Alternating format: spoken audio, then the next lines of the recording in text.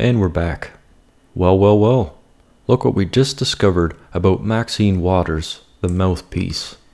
From Paul Joseph Watson at Prison Planet. In 1998, Maxine Waters called impeachment a coup d'etat. Suddenly, it's not when a Republican is in power. In 1998, Maxine Waters called impeachment a coup d'etat, a disregard for the voice of the people. Let's take a look.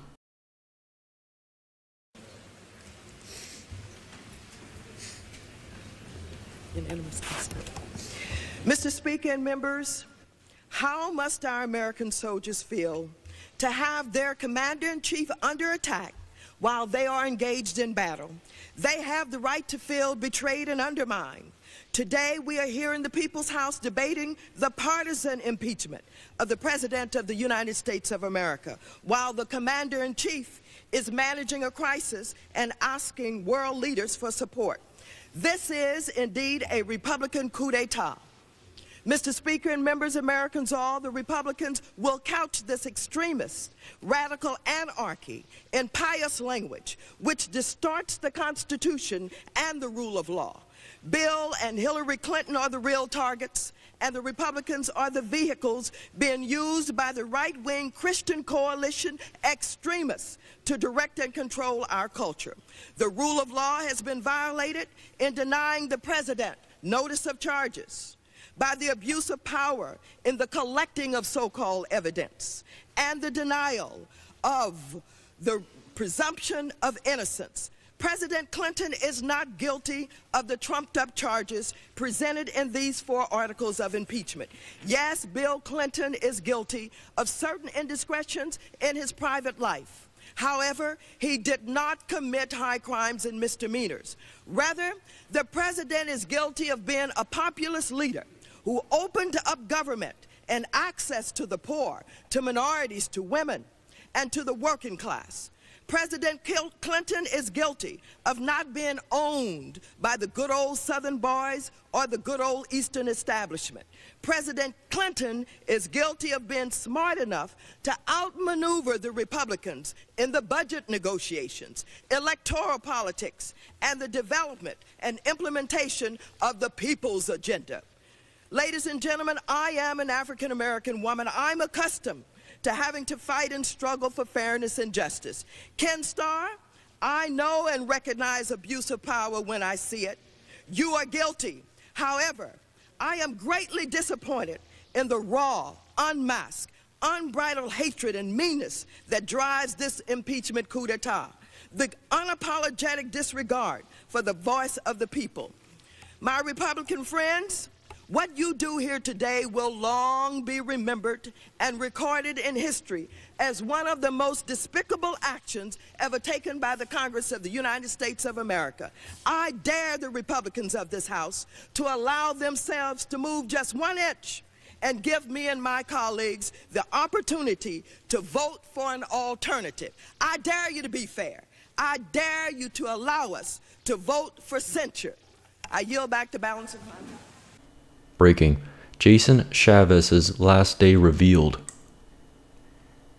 According to multiple sources, Jason Chaffetz will be leaving Congress by June 30th.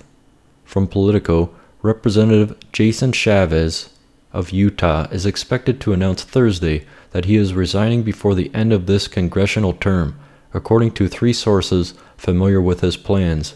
Chaffetz did not respond to a request for comment Wednesday evening or Thursday morning. Multiple sources say he will leave Congress on June 30th. Be curious to find out why. He seemed like he was doing a good job. Look what they found after reviewing President Trump's 18 calls and emails to Russia. What started out as another article meant to damage President Trump, the Reuters report detailing his phone calls and emails to Russia turned up with no evidence of wrongdoing or collusion between the campaign and Russia in the communications reviewed so far. From Prison Planet, a Reuters report detailing how Trump campaign advisors were in contact with Russia during the last 7 months of the campaign admits there was no evidence of collusion between the 2 parties to influence the election. dismantling the left's entire Russian narrative. Although presented as another major scoop designed to damage Trump, the article, which is based on intelligence sources, completely vindicates him. Michael Flynn and other advisors to Donald Trump's campaign were in contact with Russian officials and others with Kremlin ties in at least 18 calls and emails during the last 7 months of the 2016 presidential race. Current and former U.S. officials familiar with the exchanges told Reuters. However, the true substance of the story is buried down in paragraph 6. The people who describe the contacts to Reuters said they had seen no evidence of wrongdoing or collusion between the campaign and Russia in the communications reviewed so far, states the report. No collusion between Trump and Russia. Let that sink in. The article also highlights how the back-channel communications were made with Russia in an attempt to bypass the U.S. national security bureaucracy, which both sides considered hostile to improved relations.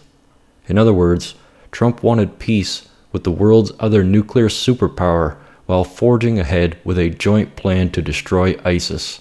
How terrible of him.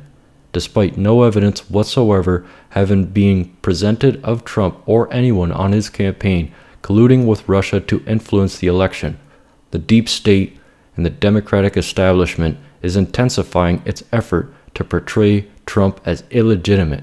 Boom.